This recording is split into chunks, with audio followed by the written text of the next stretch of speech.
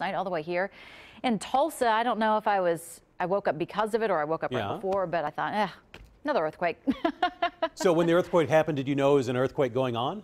I was pretty sure because the house felt the same, same shaking as it felt during previous earthquakes. And I thought, I'll check on that in the morning. For now, no big deal, going back to bed. Yeah, just an earthquake. We'll just go back to sleep. Yep. That's just part of normal life here, in Oklahoma.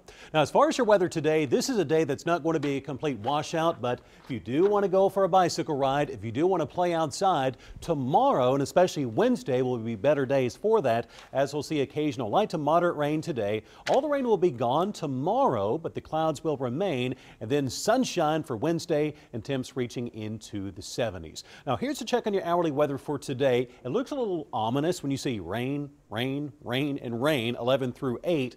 This will be occasional rain, so not a washout here in Tulsa, but you're going to see some rain as we go throughout the day. So just take an umbrella with you. Maybe you're going out to lunchtime or maybe this afternoon picking up your family from school.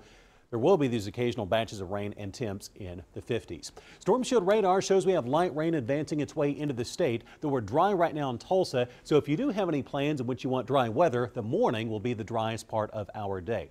There is a little bit of rain which has moved through Oklahoma City, also some showers near Stillwater. The bulk of our local rain is down toward McAllister, making its way on top of Lake Eufaula into Eufaula. This is approaching Interstate 40, so if you live closer toward Chakotah, Vian, Webbers Falls, and into Gore, you'll have increasing rain as you go throughout the morning. That rain is also advancing toward Muskogee. Now, if you have a road trip into Texas, it is going to rain all day in East Texas from near Texarkana through Dallas to Tyler and Longview. So extremely wet into East Texas. That rain is spreading its way into Arkansas. Now, we're not going to have to worry about any icy roads as the temps will be above freezing. As expected, the temperature has now warmed up above freezing in Bartlesville as the clouds thicken. It's now at 35. Last hour you were at 31. Pryor's at 42. Muskogee 45, Okmulgee also in the mid-40s, Chandler at 48 and 46 right now in Eufaula. So a dry morning here in Tulsa, but increasing rain as we go throughout the morning and especially the afternoon. Temp right now is at 43. Now here's a look at the future track, and we're going to show you the specifics on the timing of the rain. Lunchtime today, you can see batches of light rain in northeastern Oklahoma. Less rain is going to fall toward Ponca City and also into southeastern Kansas. At 5 p.m. today, occasional batches of rain still making their way across eastern Oklahoma, with the trend heavier rain toward I-40 and southeastern Oklahoma.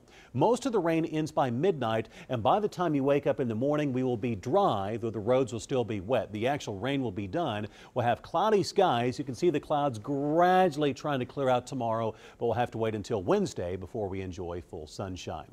As far as your temps today, Nowata 56. Also we'll see mid-50s into Bartlesville, Owasso and Sand Springs in the mid-50s. Notice temperatures will be warmer where it will be drier toward Ponca City and southeastern Oklahoma.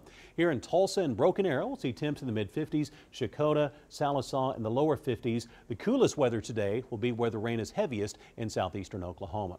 A check on your 7-day forecast shows that drier weather returns tomorrow. We'll also have warmer temps up to 63 on Tuesday, up to 70 on Wednesday. Now looking ahead toward your weekend, not a gully washer, not a washout, but we'll be tracking some showers for you by Friday and your Saturday. Libby? All right, thank you, George.